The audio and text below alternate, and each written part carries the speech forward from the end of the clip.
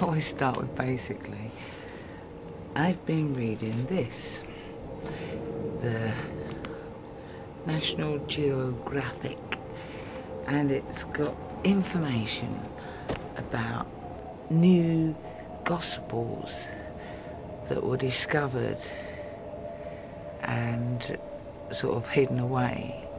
And it's basically, they call it the Judas scrolls.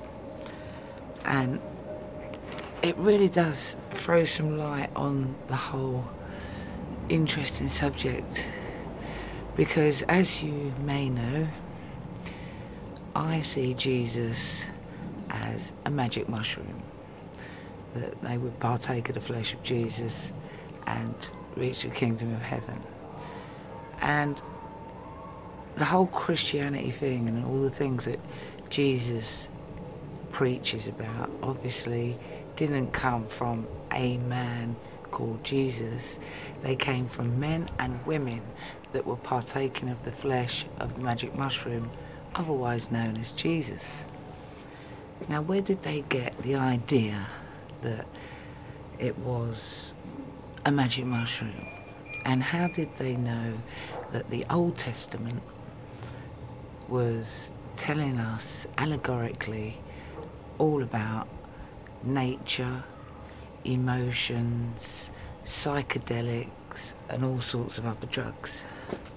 We know that John Allegro deciphered the Dead Sea Scrolls that were discovered in 1945, and his findings were that Jesus was a mushroom theory. Now, I always wondered, why did they write allegorically about Jesus, the mushroom? Why didn't they just come out with it and say, look, hey, look, we all eat mushrooms and it's brilliant, and it's, you know, like, I don't know if you know any Don Juan and the Yaqui Indians and the way of knowledge. The way of knowledge and the way of the warrior and that sort of way of life was also involved in partaking of magic mushrooms and psychedelics, and they have the same responses from the Christians that were partaking and from the Indians. They had the same knowledge, even though they never met each other, but they were taking of the same stuff. The Jewish religion was happening at the very beginning, and they were the ones that had got like the Sumerian information that magic mushrooms were part of a sacred understanding of the inner self. And then, as time went on, those Jews, they split into Jews and Gentiles and Orthodox Jews, and there were lots of little offshoots, and this is where the whole Judas gospel begins to get interesting, because they're saying in the Judas gospel that Jesus looked at Judas as one of the beloved disciples, the beloved disciple, the one that actually understood Jesus. So we're not talking about the man, we're talking about a nation, i.e. the Jews that had carried on the partaking of the flesh, right? They're the people that are being talked about as Judas. Jesus the mushroom felt that Judas, the Jewish people that were partaking, understood him, or the mushroom, better than all the other people. But they, at the beginning, their belief in the mushroom was a secret, and it was written in allegorical way, like in the Old Testament. And then the Jewish people became Orthodox, and that was their religion, an Orthodox Jew. which is not the same as those Jews that went off, got to know the Essenians and other people, and they told their story.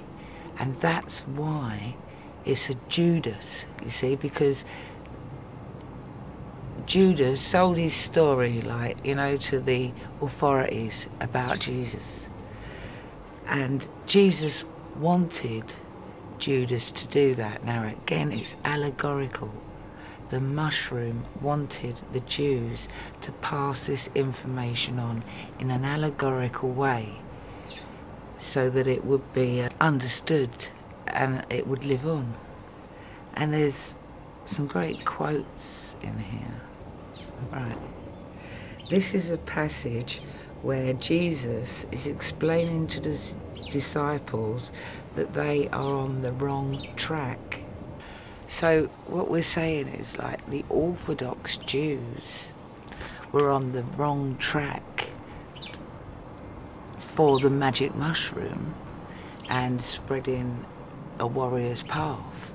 It's all very interesting because you've got to remember to take it from the allegorical actual story, i.e. the man Judas, who never existed, because Judas the man is actually talking about the nation of people that did understand the mushroom more than anybody else.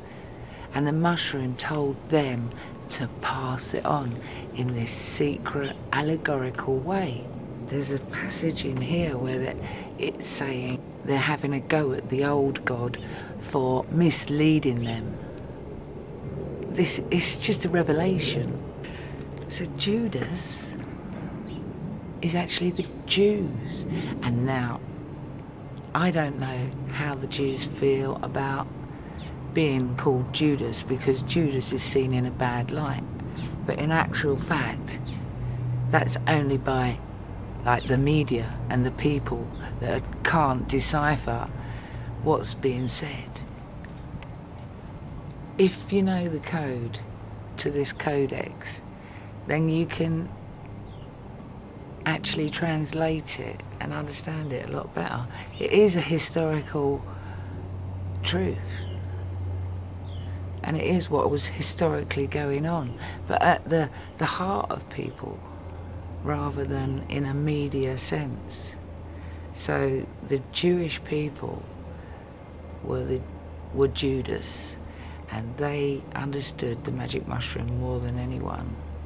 And that's why they took the magic mushroom allegorical stories to the authorities, because that's what the mushroom was telling them to do.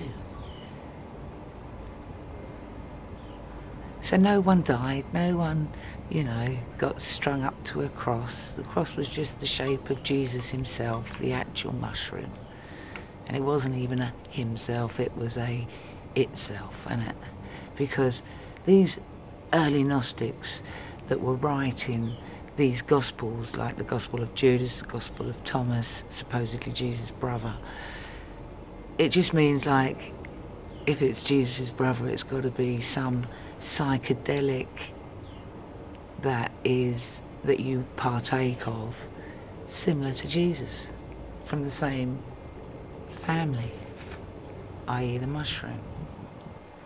But must be people out there who can understand what I'm saying. This is a revelation that Judas was possibly the Jews. He didn't betray him. Jesus asked Judas to take him to the authorities. So the magic mushroom told those Jewish sects to take this to the Greeks and the Romans and get it out there.